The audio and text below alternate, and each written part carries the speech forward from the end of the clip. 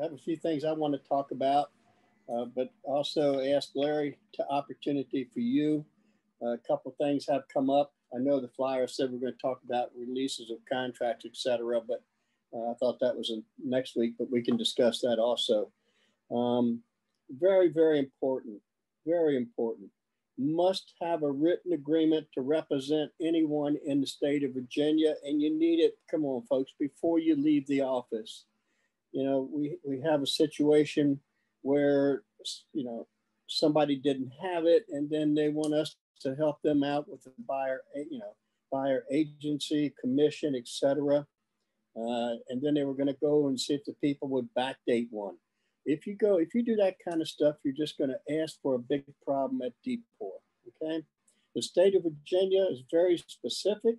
It must be in writing when you are engaged by the other party, and that means when they think you became their agent. So get these things in writing before you go out. There is no sub-agency in Virginia today. We will discuss that in length when we look at the listing agreement next Wednesday. We'll be covering that paragraph. If you do not have the same principal broker as the listing agent, then you must have a written buyer broker agreement for working on that listing. If you have the same principal broker, then you could have a customer. That being said, each one of Fairfax Realty offices have a different principal broker, okay?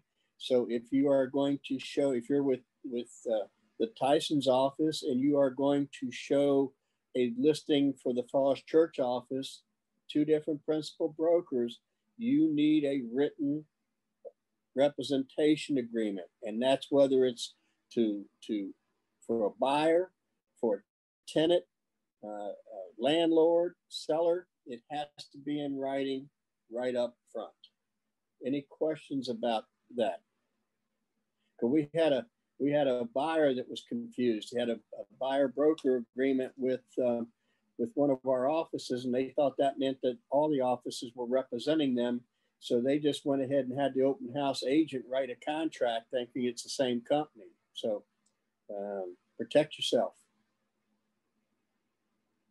Okay. No questions on that at all. Great. I got a call from Dave Mikowski. He has ownership interest in all the offices, and he asked me to touch on fair housing. I'm going to touch on fair housing briefly today, but then I'm going to do a full session on fair housing in another session. This all came down to the Section 8 problem, but real quickly, I'm in the state of Virginia. We have different laws in Virginia than DC and Maryland, okay? But we have federal fair housing law, okay? In the federal fair housing, there are two fair housing acts that can control the residential real estate activity. Your Civil Rights Act of 1866 prohibits race discrimination only, no exemptions or exceptions to that law, period. We had the Fair Housing Act of 1968, had 5 original protected categories: race, color, national origin, sex, and religion. Those are the 5 original protected categories under that act. There are 4 exceptions to that act, okay? A single family home, sold or rented by the owner, okay? For sale by owner, not listed, not a real estate agent, and you don't own 4 or more rental properties. The second exemption, a 4-plex or less if you lived in one of the units, because now you only own 3 units unless you owned additional properties. Okay? The third exemption was for religious organizations. The 4th exemption was for private organizations. Unless they discriminate in membership requirements, they were exempt, okay? But everybody's covered once they list a property with an agent or they get a license. Okay. Now, they added 2 new protected categories to the federal law at March 12th of 1988, and that was handicap and familial status. Familial status gets confused a lot of times with marital status, but familial status means I am legally responsible for a child that has not reached the age of 18.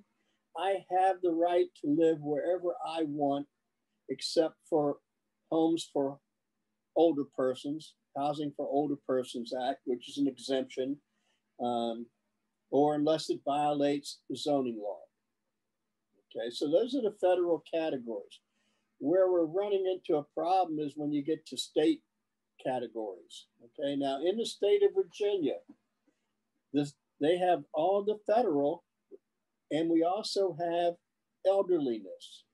Now this one could hurt if you didn't know you were elderly. Elderliness means you're 55 or older. Okay, then you are protected by fair housing. Well, this past year, okay, July 1st, Virginia added protected categories. Okay? Sexual orientation and gender identity are now protected under Virginia fair housing. Not federal, Virginia. Now, this was already covered by our Code of Ethics, Article 10, but now it's covered by law in Virginia. They also added veteran status. You cannot discriminate against someone because they are a veteran. But the one that is causing confusion, okay, causing confusion, and I'm just going to refer to the exclusive right to lease listing agreement. It's form K-1281 if you want to ever take a look at it. Paragraph 5, okay?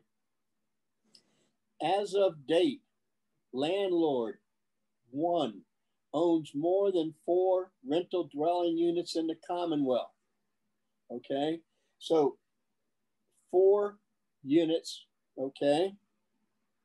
You're okay. You have that 5th unit, you are covered by this new category, source of income, right?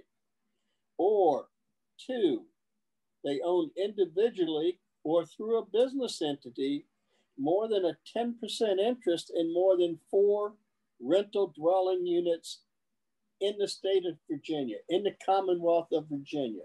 They could own a property in DC, 1 in Maryland, and 2 here that doesn't cover them, okay? They have to be in Virginia, okay? If the answer is yes, the landlord must consider applications from prospective tenants who qualify for the housing voucher program, Section 8, okay? It's not an option. 10% or more interest. So if you have set up a limited liability company for 5 different rentals you own, you're going to be covered because you probably have more than a 10% interest in each one of those entities. So when you get to that question on the input sheet for will the owner consider a voucher or not, you have to know whether you're in Virginia. You have to know if they own more than 5 properties, 5 or more, or 10% interest, okay? And if you're in Maryland, you have to know which counties you are. Montgomery County, Prince George's County protected. But DC source of income is not an option. They don't have this 5 property limit, okay? So the agent that we have that's running into a problem saw the input sheet question for Bright and it said, will the owner accept a voucher or not? It's an optional question. And they said, and they asked the owner, and the owner said, no, I don't want to accept vouchers. Well, the Justice Department got a hold of it. Now it's a mess, okay? So you've got to know where you're working. Now, paragraph 5 for Virginia law goes on to say, if you don't own 5 or more, The landlord will or will not consider applications from prospective tenants who qualify for the housing voucher program, Section 8. So if an owner owns 4 or less and they still want to consider Section 8, then fine, they could answer yes. In Virginia, only if it's 4 or, if it's less than 5, then the owner could say, no, I don't want to do it, and you don't have a fair housing problem. The problem that we run into is agents have licenses in multiple jurisdictions, and they may never do a rental, but all of a sudden you get one rental in DC and you answer a question improperly, you're going to run into a major problem. Now, Virginia also with this Section 8, more than 5 properties, the law goes on to say if they're not approved by within 15 days of application, then the landlord can move on from that application. They can't say, no, I won't consider it. But once they consider it, if the program hasn't approved that party for that property in 15 days, they can move on to a different application. Any questions about that? Because it can, you don't want to get involved in a fair housing investigation at all, even if you think you're right. Now, a key word here is they did not intend to discriminate. They just didn't understand the question. It does not matter. Intent does not matter. In fair housing, if you did it, you did it. Okay? So be careful with that. So we have the 7 federal categories. We now have in Virginia elderliness. We have sexual orientation. We have gender identity. We have veteran status. Okay. And we have this source of income, Section 8, for 5 or more properties or 10% interest in 5 or more properties. Okay. We also have local fair housing law. Okay. In local fair housing law, the one category that is readily covered is marital status. Okay, marital status. You can't discriminate against me because I choose not to be married. I would not discriminate against you because you choose to be married. So qualifying, etc., you do it the same no matter how many people are involved. Okay, so one of the questions I get all the time, do we have to consider groups?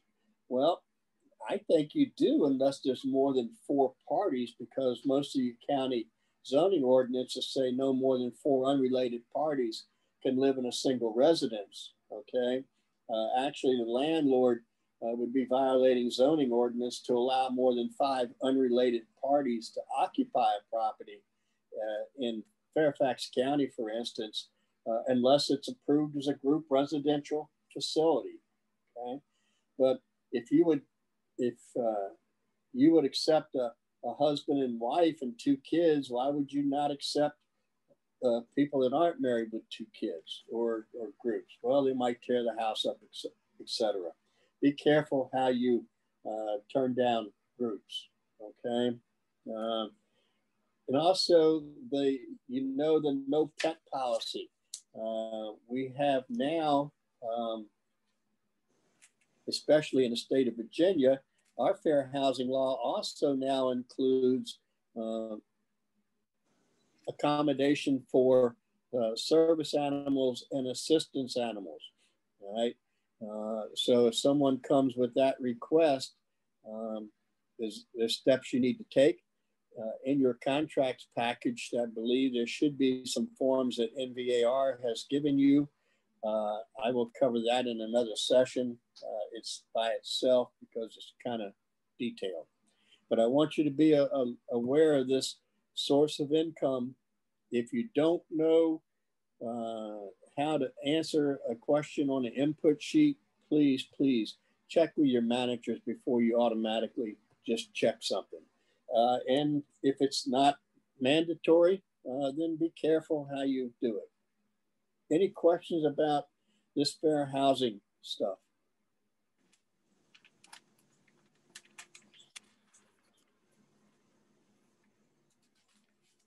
No one?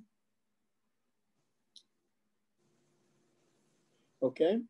Does anybody have a question you want to ask of me today about anything that's real estate related?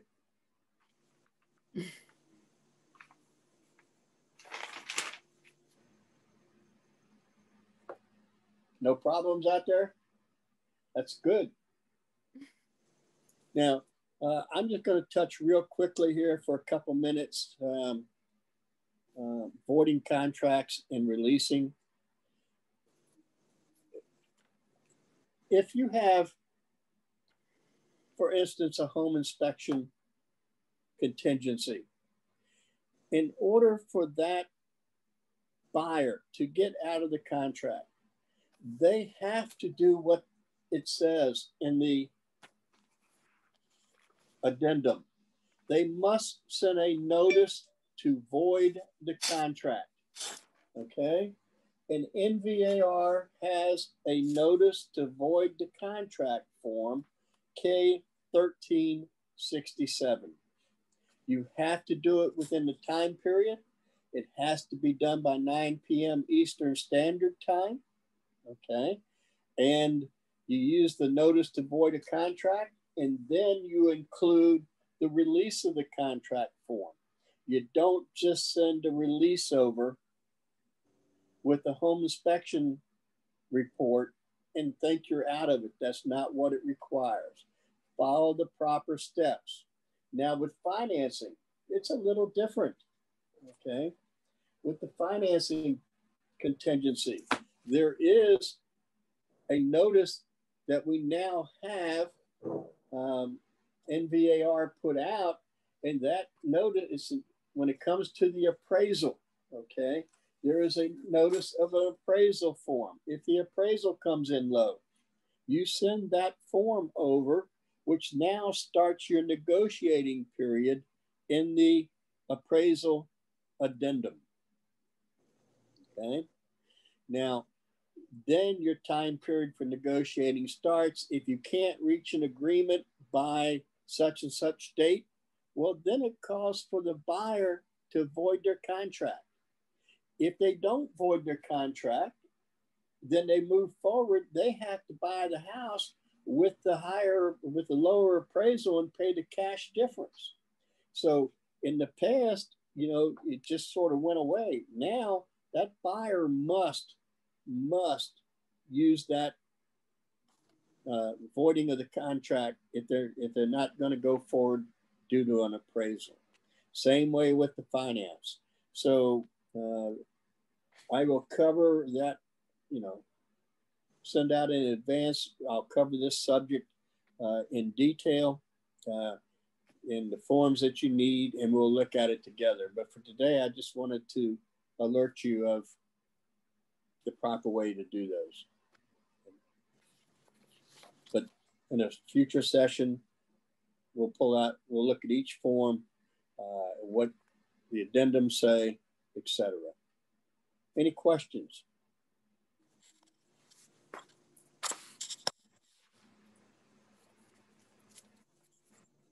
Johanna, you have anything else for them today that you want to discuss? No, just probably remind them that we're going to be sending the flyers every Thursday, Friday, and Saturday of what you're going to cover on Mondays, and then Saturday, Monday, and Tuesday at what you're going to cover on Wednesdays. Okay. And who the guest speaker is going to be. So we're not going to have guest speakers on Wednesdays, only on the Mondays, correct? Whatever you decide, we can have a guest speaker, and then we'll just add it to the flyer. Okay. So we will pick up with the exclusive right to sell listing agreement on Wednesday in our back to basics section. We will be talking about paragraph 10 and 11 on Wednesday at 11 o'clock. So if you haven't downloaded that, it's form K1336. And they're going to teach me how to use Dropbox, so maybe I'll be able to bring some forms up on screen as we're talking about them. No promise, but you can try to teach an old dog new tricks. No other questions? I need a contract. Well, great. Then I will see you guys on Wednesday at 11 o'clock, and we'll pick up with this exclusive right to sell listing agreement. And then maybe next week we'll do these, how to properly void these contracts, etc. All right. Thank you for joining. Thank you. Good night. Thank you. Okay, see you guys on Wednesday. Sure.